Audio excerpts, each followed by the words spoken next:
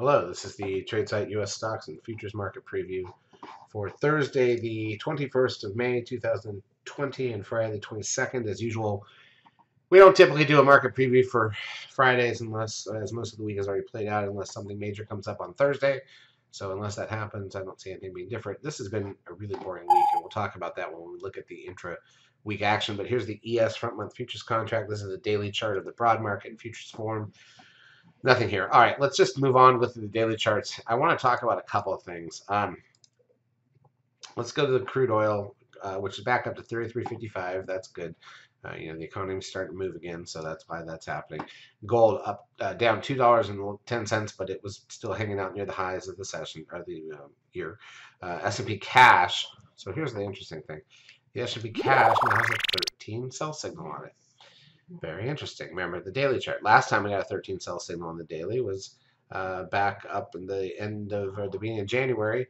And even though we made one little tiny push higher by a couple of points, that was the top. Now that's different from the monthly chart, by the way. I do want to be clear. This is nowhere near the same as the importance of the monthly signal, which is still technically in place when you look at the S&P. But here's the 13 on the monthly, and we'll talk about this more of the weekly. But this is the thing we were looking at. Got this back in December. This is a major deal, and it's even more of a major deal because if you go back 20 years, we've only had it twice. One was in 2016, and then we immediately broke the risk line. And the deal with this signal is what? If you get it once, it's about an 80% chance that it works. If it doesn't work, so that 20% of the time it doesn't work immediately, if you get it again shortly thereafter, which I would argue that's what this is, as shortly as you can almost get it on the chart, then the second time it's like 95% of the time it works. So this is why we were telling people at the end of the year, get short the market, get out of everything, do whatever, and obviously that played out. Now just to be clear, because it's on the monthly time frame, the target of that move is the red line at down near about 2000. It's actually 1980 or so. And we made a good move down, it got almost there, didn't quite, and we bounced. But because it's on the monthly time frame, the other way that the signal unravels is to get a new 9-bar startup phase to the downside. Currently, we're 3 bars down. So in other words, this trade, this 13 signal that we got, the sell signal last year, this could take until December of this year to play out. And the target remains 2000. So just be aware of that.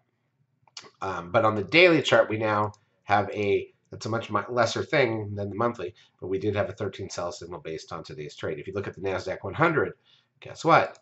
13 sell signal today. So just things to keep in mind. There's a risk line. Market can still go higher. It's funny because the risk line puts you almost at all-time highs. So we can go all the way back up to almost 97.50 here and still be on the risk line of this 13 sell signal and then still roll over. And the target is 77.50. That's the red line down below if we do roll. So there's a lot of stuff going on here. This is very important from a technical perspective because, as we know, technicals are what matters, not fundamentals. SOX up 65.18.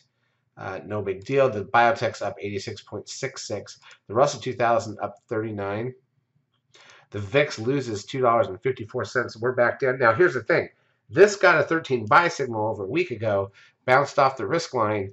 It's now pointing back to test the risk line, but this was the even earlier sign because if the VIX is going to rise, the market's going to go lower, right? So now this one bounced once and started to come back. Now that it's pulled back to retest the risk line, we've got sell signals on the NDX and the S&P.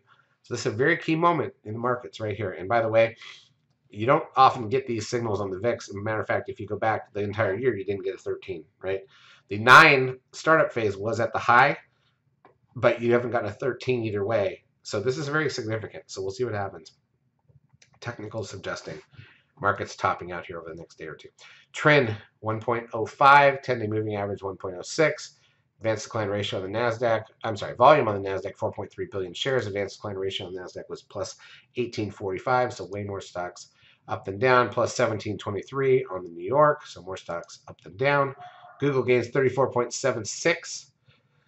It's fine. Apple up 6.09, still near the highs. Netflix down $3.37.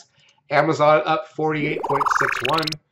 Tesla up 7.55. Facebook gains 13.09. All-time highs on Facebook. Good for them. Goldman Sachs up $3.61, but nowhere near all-time highs. TLT, 20-year bond ETF, up 49 cents. The Dow was up 369 and 24,000 range number. Here's the 5-minute chart of the ES.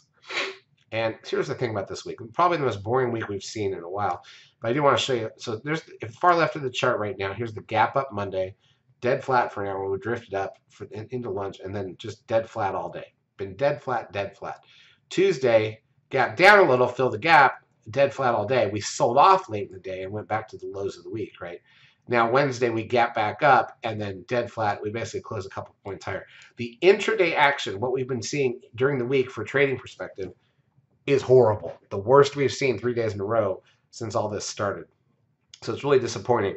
You know, the gap up on Monday is one thing. The gap up on Wednesday is another thing. It puts the market up, but the action, the actual trading action that's pushing the prices higher is non-existent.